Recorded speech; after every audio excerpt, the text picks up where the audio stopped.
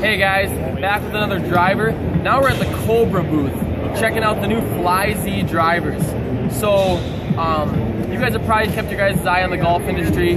You've seen that colors are the new thing. You've seen reds, oranges, blues, and the Cobra Puma line's leading that wave. If you guys take a look at this driver, we got fit with the Fly Z Plus line. Now on CobraGolf.com, you can go ahead and fill out a survey of all your main key metrics, and Cobra will be able to give you kind of an optimum club to look at.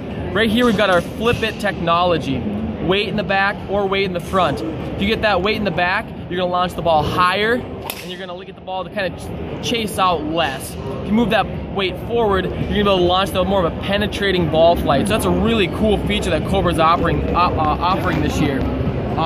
As far as the feel of the golf club and the adjustability, we got our staff here at Cobra fit us with the driver in about 30 seconds. They jack the loft up a little bit. They move that weight placement back. You saw that spin get under 2,000, which is awesome.